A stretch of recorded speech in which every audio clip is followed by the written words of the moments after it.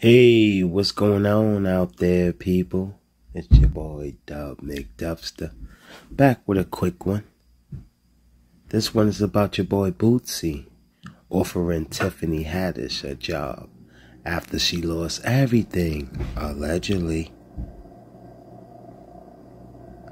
He puts out a tweet and says, "I can't pay you what they was paying you, but I have a check, and I would love to pay you to make a comedy with me.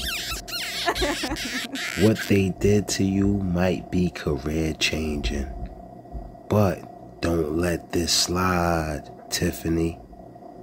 This is $1 billion lawsuit, sis. You're a star. You could produce your own movies. You don't need them. Come on down to the Boosie Get You Right factory." This is what he's saying, people. And he might be right on a certain amount of things. She might be able to produce her own movies.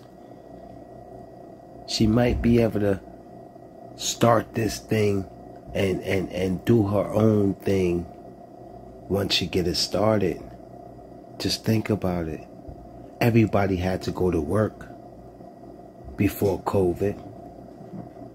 It was during COVID when people realized, I don't have to be there to do my job. And now it's a whole bunch of people working remote, people.